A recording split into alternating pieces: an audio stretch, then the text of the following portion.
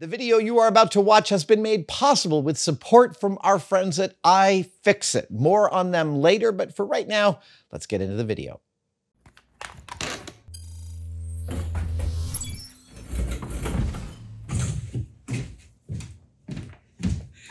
Hey everybody, I'm wearing a red shirt because it's a happy Sunday, and I wear other colors on my civilian time. Hey, so we have a wonderful flea market out here in San Francisco called the Alameda Flea Market. And if you are a Mythbusters fan, which if you're watching this, you probably are, that is the same Alameda runway. We filmed countless episodes, I think over 40 episodes of Mythbusters out of 200, involved some aspect of that runway. This is also the runway where all the car chases from the Matrix sequels were filmed. It is a stunning location. San Francisco sits in the distance at the end of the runway like Oz. I have spent so many countless days out there alone. I actually had a real, so I was just going to talk about what I got at the flea market, but I had a real sort of a nostalgic moment walking onto the runway. Now, the Alameda runway is absolutely gargantuan. We got there at 9 in the morning and it still took like 15 minutes to walk from where we parked the car to the entrance, where we waited online for another 10 minutes to get in. Don't let that inhibit you from going. The people that run the flea market are really good. And from what I could see, they were awesome at moving that line. So we were in. And I was just walking up the runway and thinking, oh, look at all these tens of thousands of people here right now.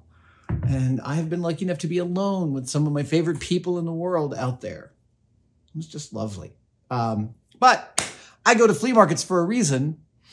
And it's always to find some kind of experience with an object and then taking that object home. And often these objects are exactly the kind of nostalgia that flea markets traffic in, you know, old tins for medicine and beautiful boxes like this gorgeous fiber box that I picked up with Bell systems in it. Okay, so this was the find of the flea market. This was only 30 bucks. I mean, it's about what that's worth. You find these on eBay all the time, but this one's in particularly lovely shape. The enamel's still shiny around this, and it's a Bell Systems. This was like a telephone technician's toolbox, plausibly from, you know, the earlier half of the last century, let's say.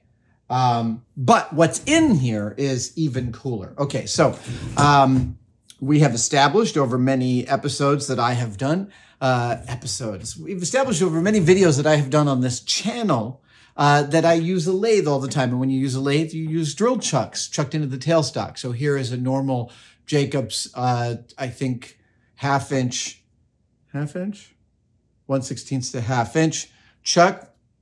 Then we've got a 0 to half inch chuck.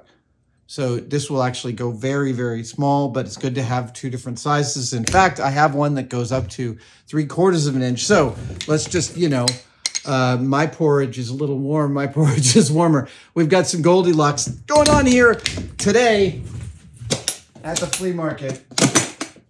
I picked up, bum, bum, bum. I'd like to say one for the bride and groom right now. It's such a special night. You guys look so beautiful. The evening is perfect. So I just love you. So this is the biggest one I had. Bop. This makes me so happy. It is also this is a heart for, oh yeah, this is Jacobs chuck. These are all Jacobs chucks. Jacobs are a gold standard of manual chuck. They're beautiful. This one feels in great shape, actually, to be totally fair. It felt in better shape than the other giant one. So the difference between this one and why it's useful to me is that it's got an MT4 taper like these, so it'll fit in my tailstock, but it opens up to a full inch. And I need that because I just got a thing that has a 1-inch arbor on it. Oh yeah, it's this guy. I've been talking about how much I love annular cutters. Well, I finally bought a 3-inch. Is this not even 3-inch? It's 275. Do they not even make a 3-inch? It's 2 3/4, but it's got a 1-inch arbor. And wait a minute. Does it have a 1-inch arbor? No, it's an 1.25 inch. It's an 1.25 inch arbor. I thought this would fit in here, but well, all right. Doesn't matter. Still glad to add a 1-inch gigantic Jacob's chuck to my collection. Before this goes into rotation, I want to check it out. So I'm going to soak it overnight in some rust remover. It has an what looks like an MT3 to MT4 adapter here that has seen better days. I possess also an MT3 to MT4 adapter. I am not going to try and yank this off right now. It's plausible that, some of it's gotten rusted together. So if I am going to remove it, the best bet is to actually soak it in rust remover overnight and then give it a shot. And that is exactly what I am going to do. I'm not even sure I have a chuck key big enough for this, but that's for tomorrow. There is another object going into the rust remover tonight, and it is the third thing I bought at the flea market today. And though it was expensive, reader, it was cheap. This is a leather strap cutter, but it's called a plow cutter because you clamp a handled blade and, oh my God, wait a minute. I have a blade like this. You clamp a handled blade into this and you push it through the leather, and it is strap cutters. The strap cutters you can buy today are not amazing. There are plow cutters for leather that are pretty good. They're hundreds of dollars. And I paid $140 for this, which is a completely reasonable price for it. It is a French Curtat and Guespin in Paris. Its construction feels like 19th century, but just. It's got some beautiful details like this little diagonal knurl on the shoulder here. It's a gorgeous piece. I have been wanting to add one of these to my collection for leather work forever. I think I have a blade. I do. So, a fan made this magnificent thing and sent it to me. A fan made this beautiful thing and sent it to me. It is a leather cutting blade. It is, yeah, God would be cut. This is sharp to a degree that is comical. And now I think that it might be possible. Yes. Okay, so it's interesting. I need a different kind of blade for this. So normally in one of these plow cutters, the blade sits like this, and you grab the handle here and you push it into the work. And I have another blade. Yeah, this one, that's not really useful to me. I thought this was a different form factor. This is fantastic for trimming and doing stuff on leather. I thought it was the perfect form factor for this. I'm still going to have to buy one of these. All right, but I am going to also take this whole thing apart and clean it up and make all of its parts run really smooth. These two tightening screws have lost a little turning crank, so I am going to make one for it. I'm going to make a pair. I'm going to, revivify them. Yeah, but before I do all that, this also goes in rust remover for the night. And then we've taken care. I came in today just to do this so that I didn't have to wait another day after I came in tomorrow because I'm so impatient.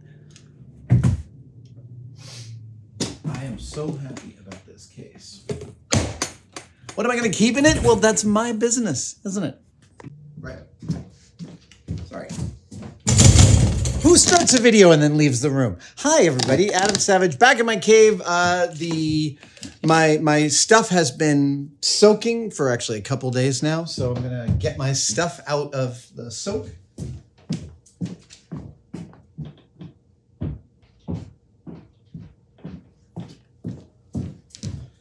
Yeah, it tends to get a little dark in the soak.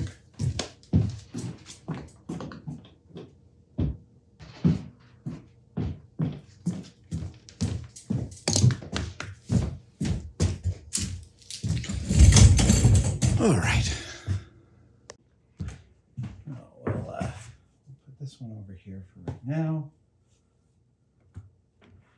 And we will work on the chuck.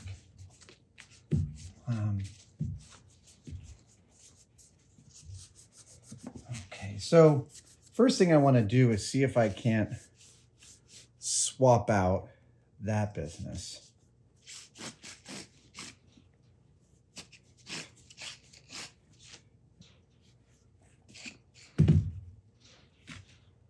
Okay, let's get the power brush on that business.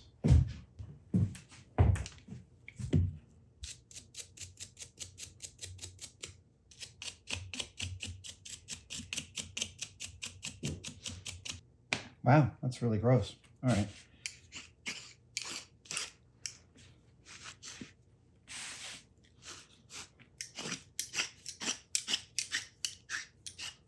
Yeah. This is really delightfully filthy. I mean, the practice of doing this.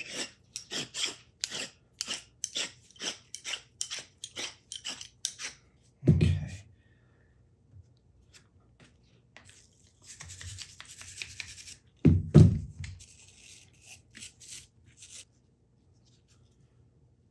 All right, we're going to hit this with a bunch of WD-40 to kind of let it water itself out.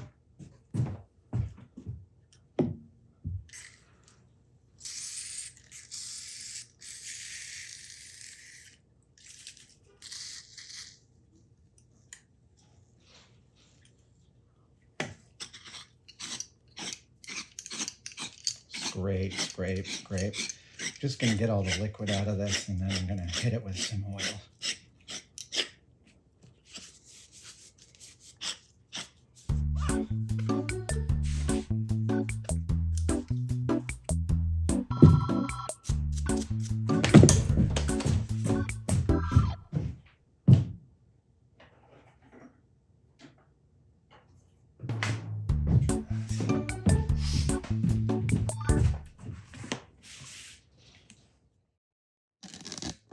All right, I'm really happy with how this is going.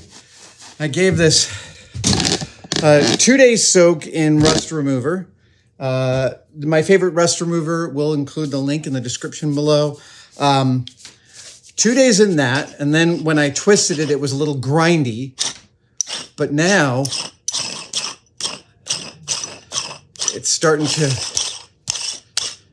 move. It's spraying a little stuff on me, so I'm gonna chuck it in here again, and I'm gonna hit it with some 3-in-1 now. Penetrating oil I got in it to get in all, hopefully get out all the dirt. There we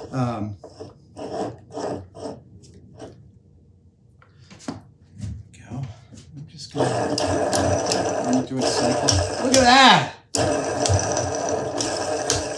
Ha ha! Oh, you can't even see it.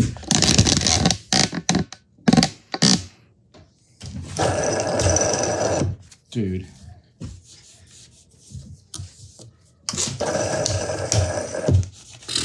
That's great. Very happy with all that. Let's see here.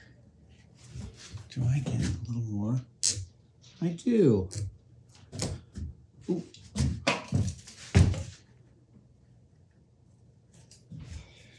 All right.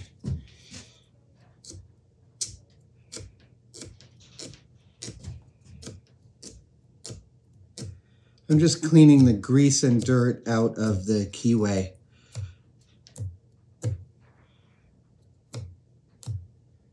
I got most of it. Very little is showing up here now. I think I got most of the dirt out of this thing.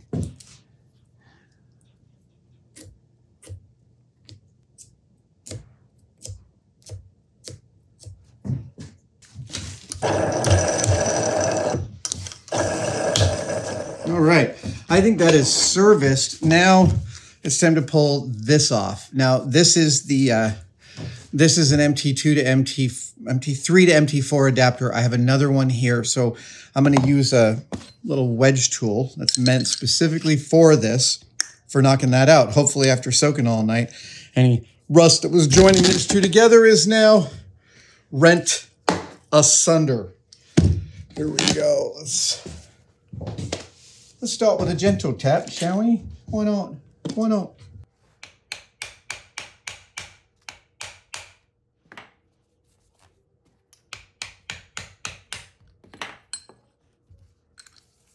I am not going to use that. I'm going to use this one. There we go. Bingo. Now, the advantage of this is that it goes all the way to the back and will be kicked back out by my tailstock when I use it. I'm going to try stoning this first, just to see if I can't take down all the high spots.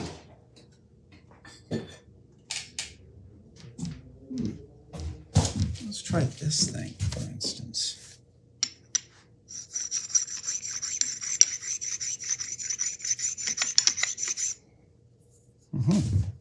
All right.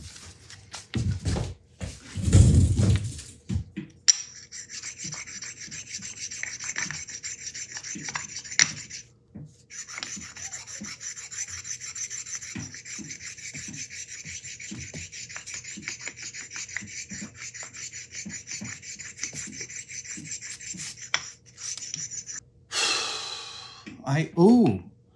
No, that's an MT2 to MT4. Hold on.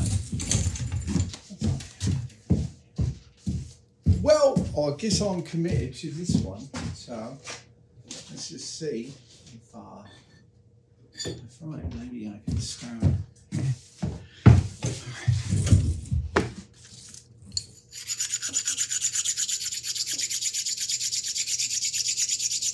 Wow, this thing banged around in a toolbox for a long time. That is for sure. I'm not even sure if I'm totally ruining this MT3 to MT4. MT stands for Morse Taper. Morse, M-O-R-S-E, Morse, not Morris.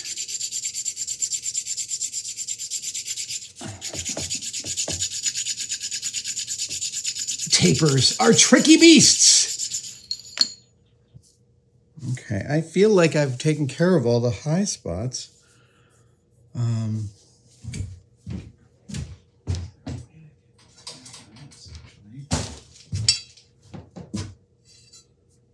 Let's just see here. This is very crude. All right, it seems testable.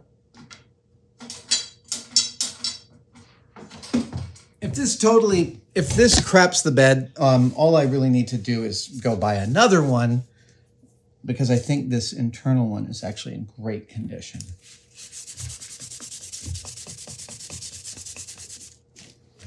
A little bit of oil on that persuasion. Yep. And we will, let's clean this out.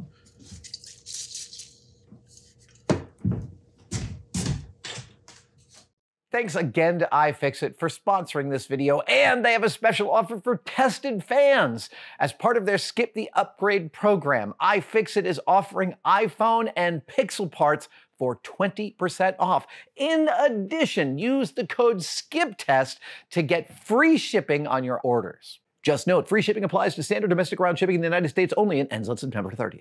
Thank you, iFixit, for allowing people to skip the upgrade this year. And now, back to our regularly scheduled program. The lathe. This is the tailstock, and this is the port that has the Morse taper. So technically,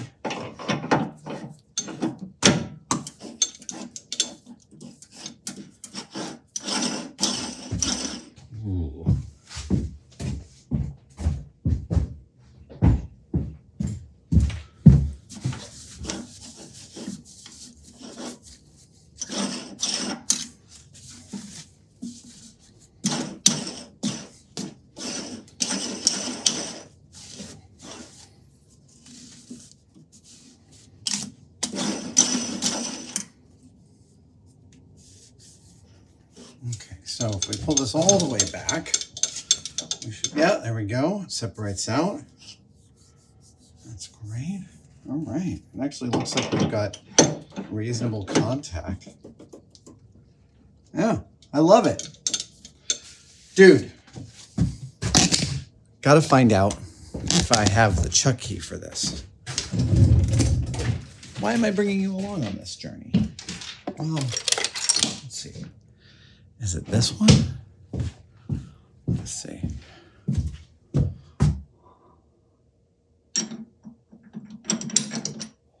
No, amazingly, that one's too small. Are you serious? Ha ha!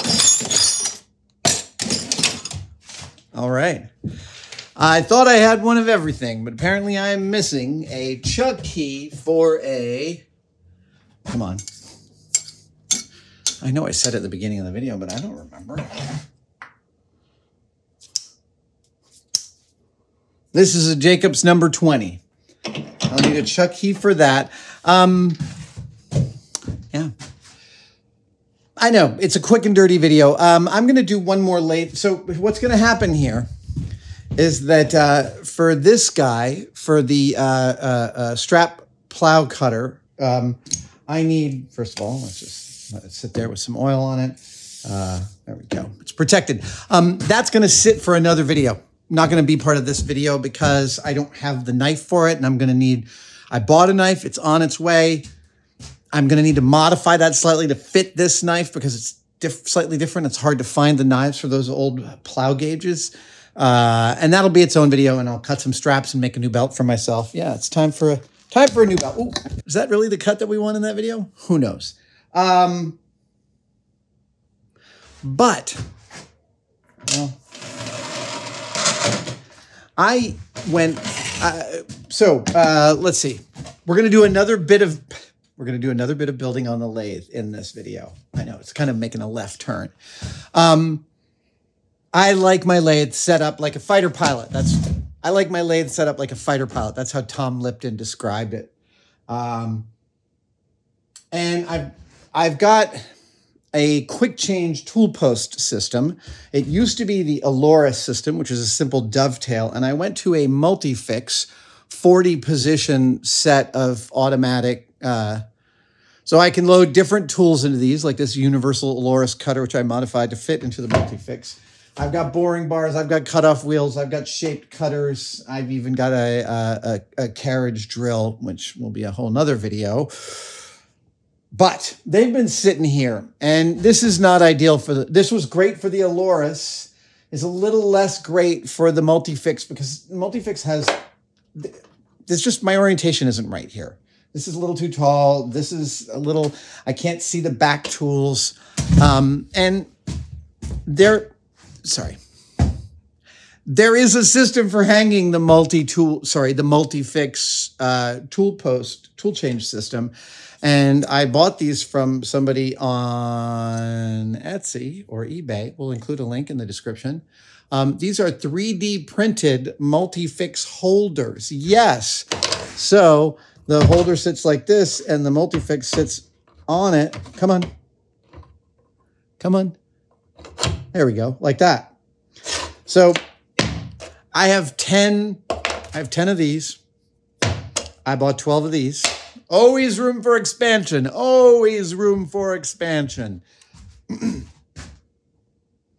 So I am going to replace this entire arrangement right now. Yeah, it's 3 o'clock. I got time before the end of the day. It'll be like, I've been wanting to do this for a long time. So we are going to load up our, let me give you a better view.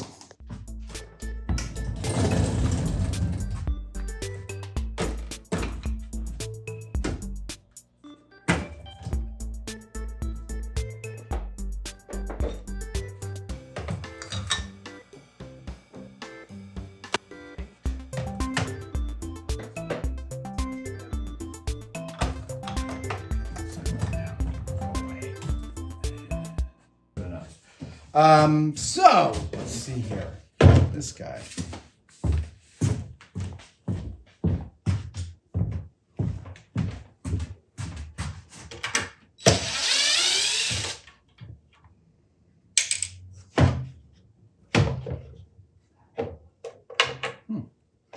Well, technically, that's only thing I want out of this, right?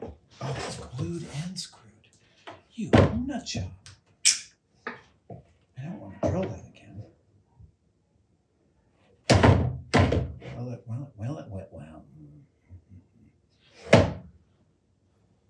God, I love how greasy wood gets after you let it sit for a while. There we go. Yeah, just a little bit of persuasion. Wow. All right. We'll go this. Okay, so now I want to know what the spacing is. I've got some real cheapo plywood here. This is perfect for this. So let's see. I have some big and some smalls. I think we put the largest on the bottom.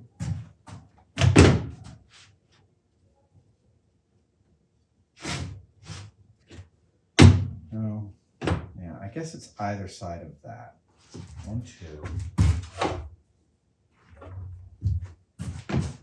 3, 4.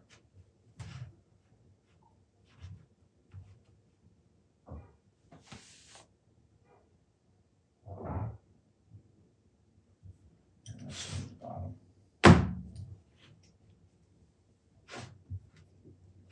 There we go. That's the line.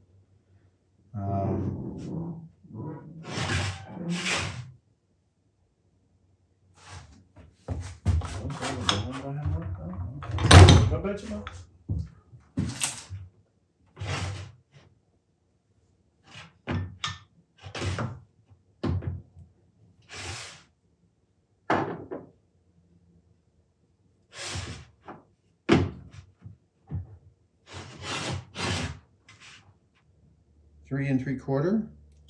No. 2.75. 2.75. Right. And then there's only one, because I can always grab. How close can I get? Very close. Yeah. Okay, so if that does that, what is that? That's 2.5. So I think we can say 2 5/8. Okay, good. That I like. Great.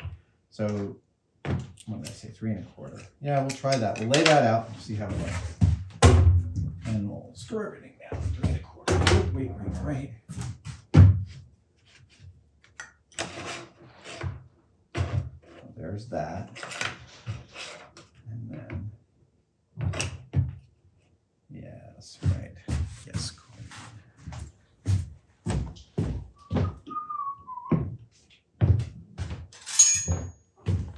Great sound.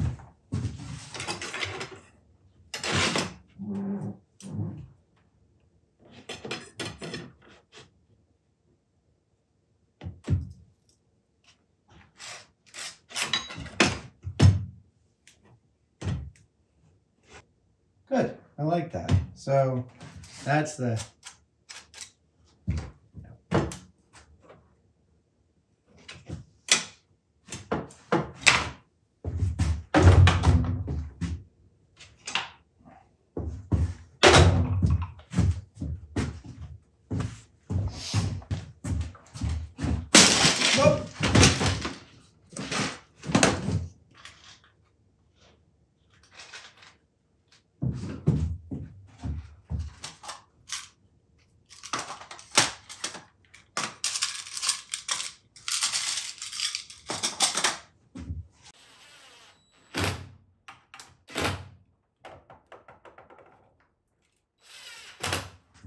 okay, so the big one lives here.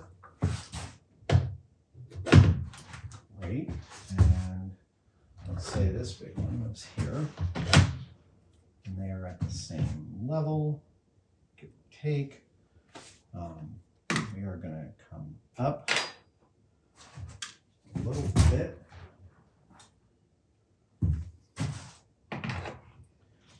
Do a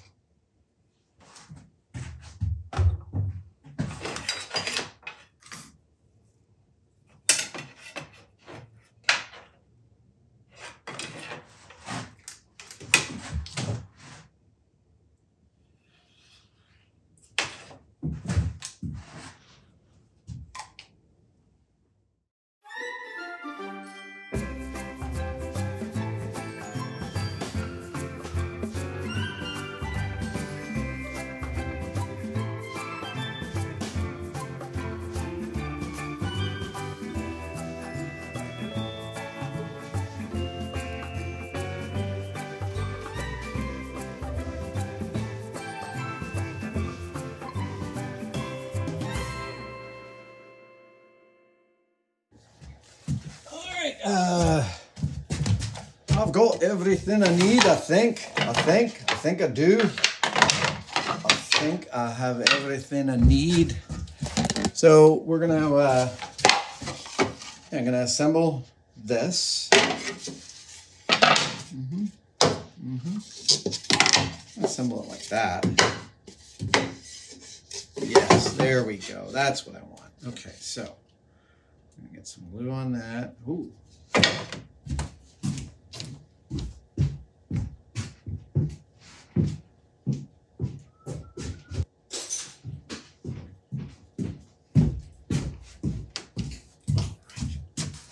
Got a little glue stuck up. Oh, it's almost a little stuck up. Oh, I see what my issue is there. It's that. Right. And I do want that hidden there. Okay, cool. So.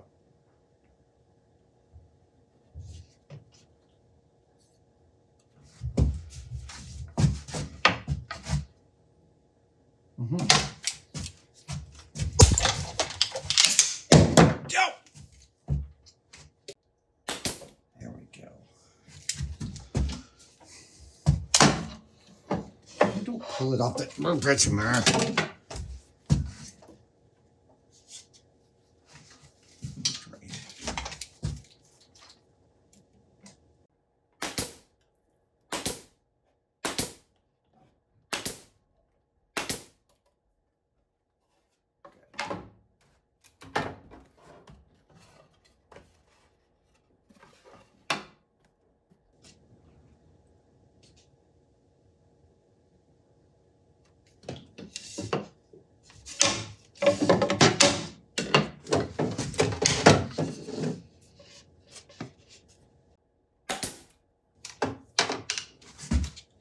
Oh, that's pretty square.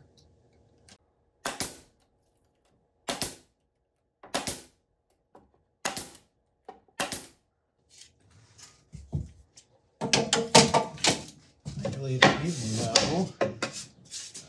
walk through it. Nice. Okay, so now these are slated. Okay, I could be totally wrong about this. These have the logo in them. It says multi-B because it's a B size multi-fix, and they're meant to hang from these, but that just doesn't feel. I'd rather put them this way, and then they're both sitting on these and sitting on there. I'm not putting all my faith in one kind of joint. There we go. We're going to do that to that. Yep. And we'll sliche that off. Yeah. Okay, cool.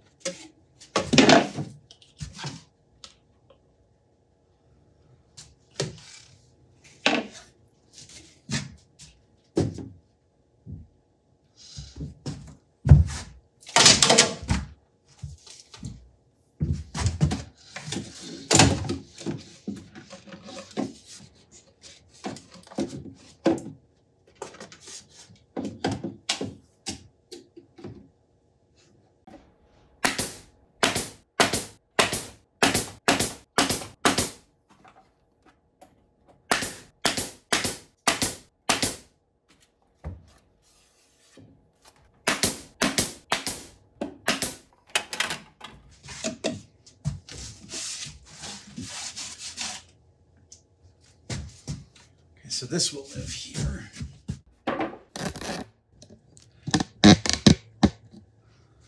All right, so here is where it's going to live. Did I do that? I went through all of that and I mounted it upside down. How about that? Well, this is a teachable moment.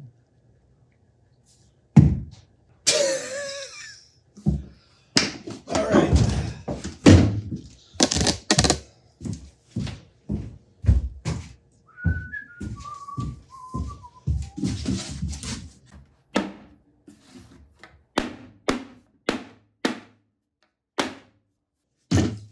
Why you glue and screw stuff? I guess.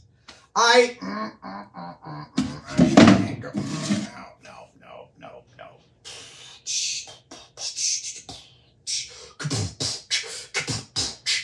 Okay, the easiest way is actually to mount because this isn't budging. All of that is already just permanent. So we're gonna swap these out and remark them. Yeah, that's what we'll do.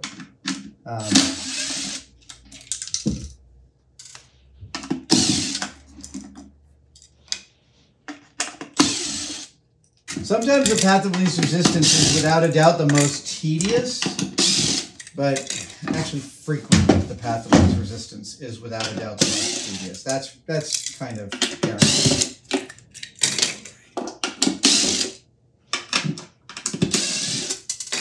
I should have this back together in less than 15 minutes, really.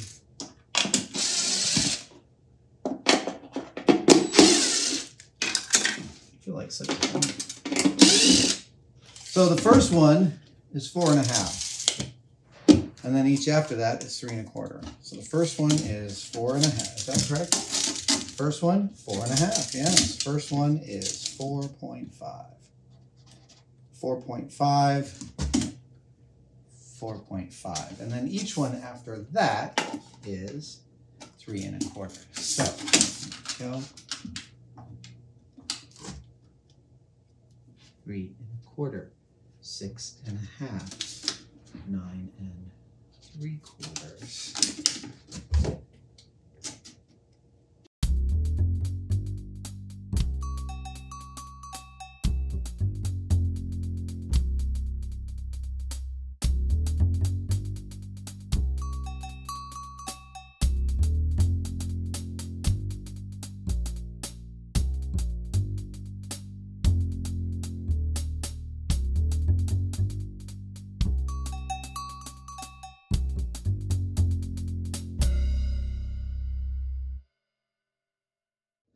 All right. Well, after a hitch in my get along, let's see if we can't get everything up and running over here. So this lives here. Once all of these are on, I think its weight is going to just hold it all down. Great. Let's do another cut off here. Great. That's a blank. There. This guy can here. Yep. That's super important. I use that all the time. Actually, there we go. That's the one. Yeah. I'm very, very happy with that. That's respectable, and I can reach and grab what I need, and I can put it back, and I can reach and grab what I need. I can put it back, and I can even put this one and this one here, and they don't get in each other's way. This is a real trick with tool storage, is being able to accommodate. Yeah, I can't tell you how many times I've built something where all the stuff only went back into it one way, and that is a boring slog.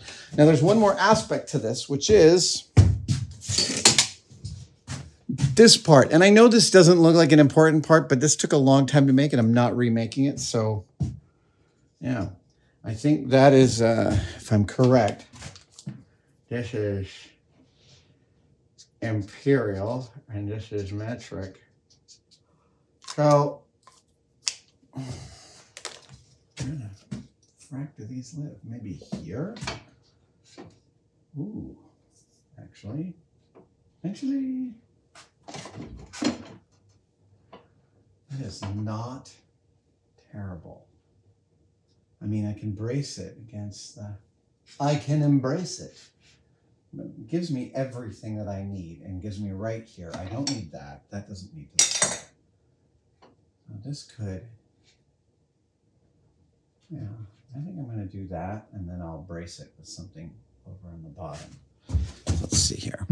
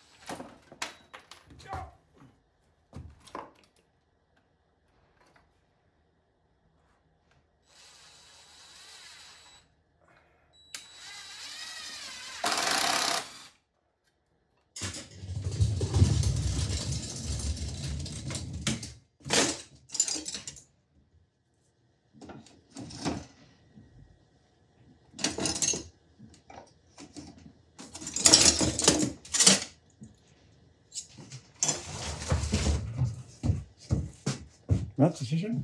All right, this is the one I need all the time. Go work on that, come on back, put it back here. And everything's kind of out of my way. This guy can live over here and cover that, and so can this guy. Also lives over there. That's awesome. None of this is going anywhere.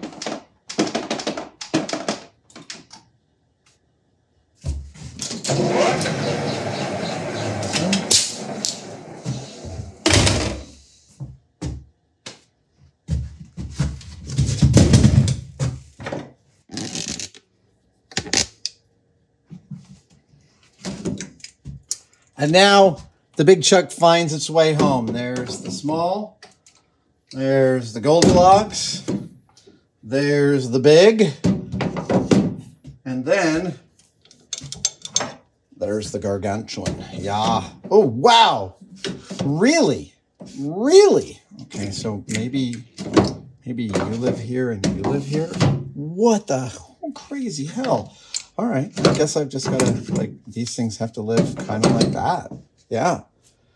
I mean, it's not ideal because I'd rather have it be small, medium, large, but I don't really care. Dudes, yeah.